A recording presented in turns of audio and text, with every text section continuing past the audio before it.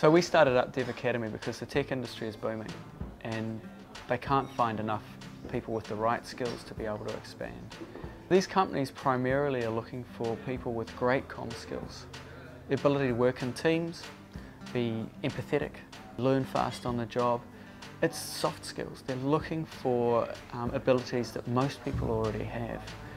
Now, obviously there's a technical foundation needed, and that's where Dev Academy can help.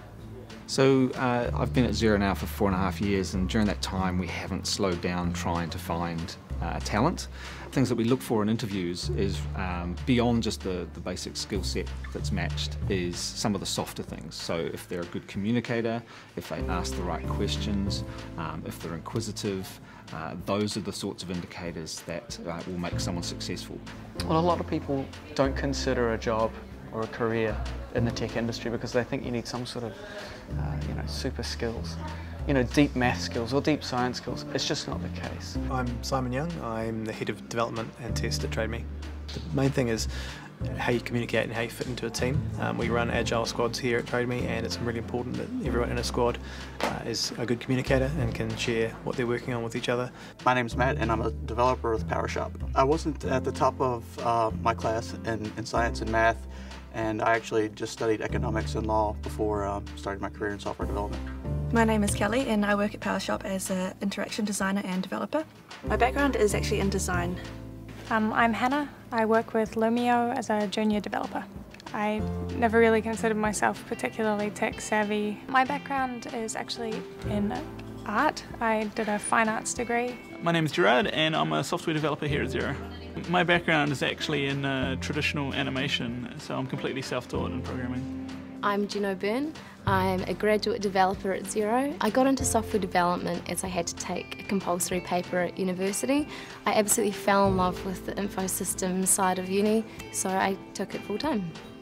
My name's Kinesi. I'm a web developer at TradeMe. The key skills to be a software developer are you need to enjoy problem solving and you need to enjoy building things.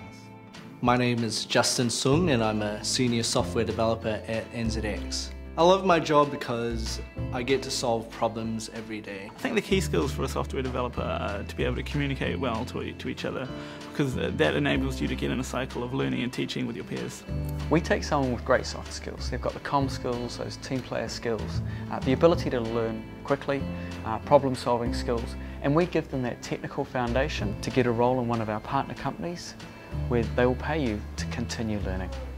I feel as though I've learnt more in the past 2 months than I did at my 3 years of uni. The best thing about working at PowerShop is that I'm constantly learning. It's a very challenging atmosphere, but very supportive. PowerShop's just a fun place to work. So culture at TradeMe is really important. We have high expectations, we work hard, we play hard, but we also support and build our team. So it's important that we hire and grow great people at TradeMe. What I love about my job mostly is that I get to work on a product that has 50,000 users. So working on something that large that I know people are enjoying as well is really cool. So this is like outward bound for your tech career. It is totally immersive and you learn by doing. And at the end of it, you come out with some great skills. I love my tech job. I love my tech job. I love my tech job. I love my tech job. I love my tech job. I love my tech job. I love my tech job. So if you're looking for a career in tech and Dev Academy sounds like the place for you, enroll now.